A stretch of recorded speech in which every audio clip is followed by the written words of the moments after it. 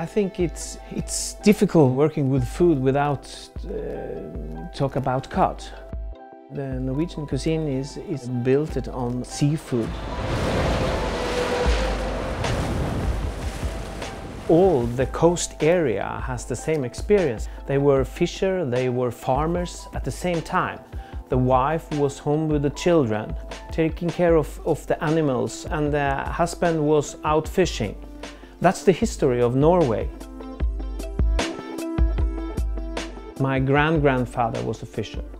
My grandfather was a fisher. My father was a fisher. And I have been a fisher too. It's a part of me. I've grown up with a cod. Every history part of me is cod. I'm a chef at Melbu School, graduating cooks and waitress. Our special thing preparing the cod is not to use a high temperature, just above 60 degrees Celsius. You will keep it juicy and the taste will still be amazing. We are going to bake the cod with pesto in the oven.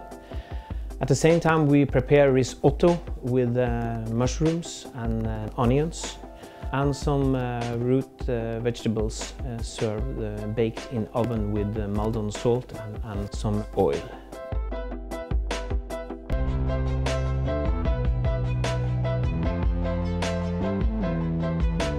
The unique thing about cod is the condition and the taste after travel so many thousand miles as it has swum to come to our area.